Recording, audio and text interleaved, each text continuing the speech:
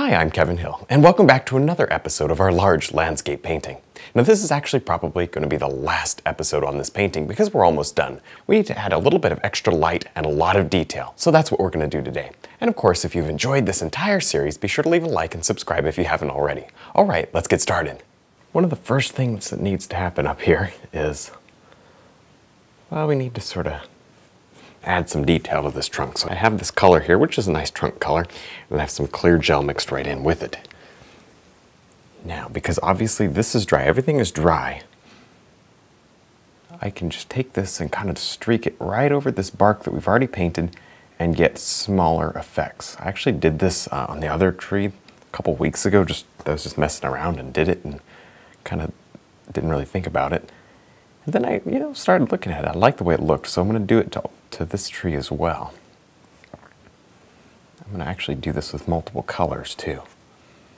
It's just streaking it down. There, pretty simple. This isn't going to take too long. Next, I'll take just a little bit of a soft rust color, which is mostly red and brown, and I want to throw that almost like a surprise color behind one of these trees. I think that'll really look good, actually. There, now see, I don't really care too much about this area as far as getting it perfect. I just want to throw the color in. I can mess around with it if I need to later. Especially in a painting this big, let's just throw some color in. And then let's figure out which parts need to be adjusted and made, kind of look more like a bush, and which parts are okay by themselves. There.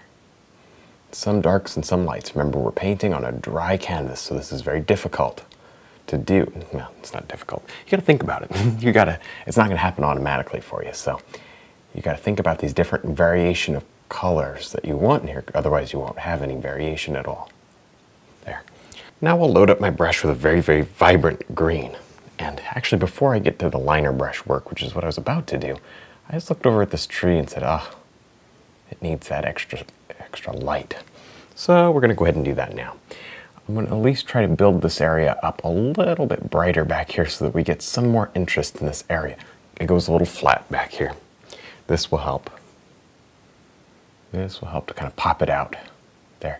I'm using the detail round. You could use a filbert just as well probably for this. I just want that clean light out on there. So whatever brush you use, just make sure we get some clean light.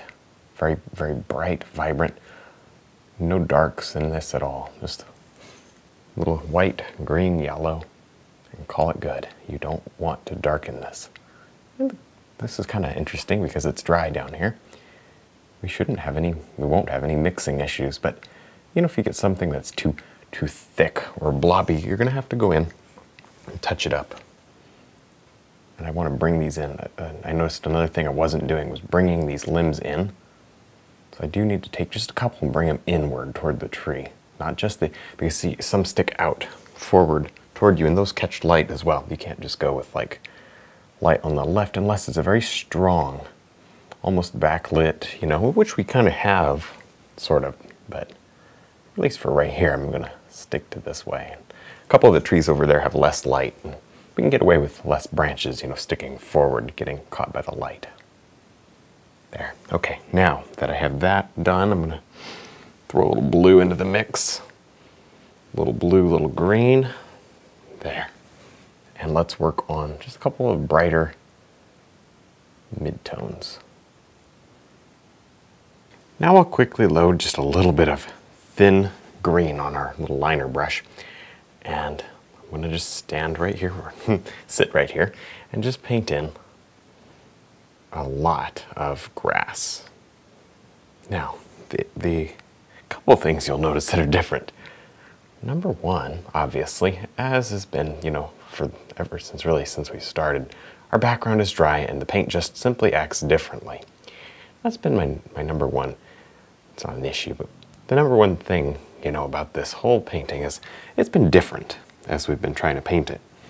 There. So anyways, the point is, you're not going to have any mixing up here, which is going to cause a little bit of hard edges. So we may need to come along the bottom and soften some of this. I'm just going to paint in zillions of these little things. We've got all the time we need to take, so I'm not going to rush through this. 5 weeks of painting. I'm not going to rush the ending. So I'm just going to sit here and I'm going to paint in these little blades of grass very carefully. Make sure I got them where I want them. Make sure that the lighting is good on them too. There, so I'm just very repetitive. Every once in a while though, I may choose to add in a little plant just by touching and giving myself some leaves and things down here. There, now of course this liner brush is so good at making long lines, so you can actually come way down here, and I mean pull up tremendously long ones. That is totally something that you should be doing as well. If they look a little scratchy, maybe it doesn't matter. Maybe it doesn't matter because, I'll throw some blue into that. There, because it helps to break them up so they don't seem so solid. Wow, that's so pretty. All right, I'm just going to do this over and over and over and over again, and then I'll come back. Now I wanted to go ahead and take just a quick break from the grasses. I'll get back and paint some more in later. But I wanted to just drop in some limbs as well, because I was looking up at this tree and I wanted to see what it looks like finished up. It looks like it was really close, just needs some limbs. So the limbs are really easy. These you can just drop on with no problem. And here's the bonus. If you get one you don't like, you can just wipe it off. There, as long as it's, not going over a wet area. And there are no wet areas up at the top of this tree. The trunk is wet, but that's not where we're painting, so it's all good. And I'm really just going to go very slowly, shape these limbs the way that I want them to be. They don't have to be perfect, but there, I want them to at least have a decent flow to them. And some of them are very, very rough. I'm going to go ahead and address those right now as well.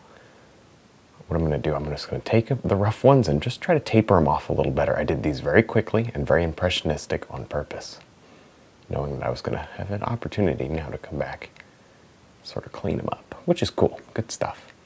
Why would you work so hard when you know you can just come back and very easily tweak it? There, and I didn't want to use the liner brush till the very end, so there you go. Now I'm going to go ahead and just drop on a bit of highlight back here to this little waterfall. This one's not as important as any of the others, so I'm not going to spend much time on it, because I didn't really want to draw a lot of attention to this side. Maybe a little touch right here.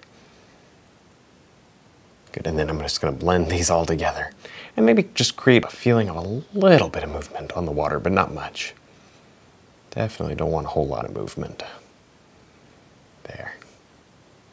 Now, one of the last things we're going to do to this painting is just dry brush over a little bit of black, really a dark gray, it's not pure black, over some of the shadow areas in this mountain, and even over the highlight. What this is going to do is make a very, very fine, broken texture. And what I'm doing is I'm touching so light that it's only clipping, the top peaks of the paint, and then the area where the paint doesn't raise up, those areas are, well, they're not hit with this color. So it leaves a lot of beautiful detail really very easily. I'm just going to do that over these mountains.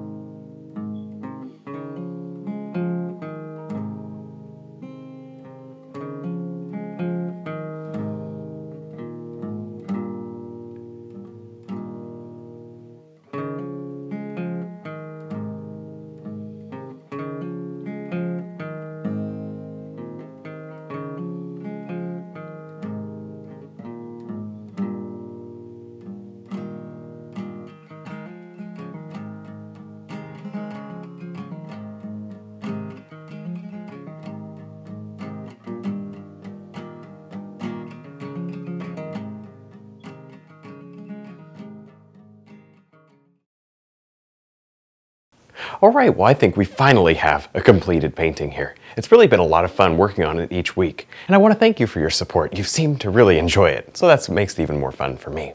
Now, we do have a couple more of these canvases, so you never know. Maybe down the road we'll do another big one. Of course, don't forget to check out our website, DVDs, and brush line. Also, be sure to leave a like and subscribe if you haven't already. Thanks for watching.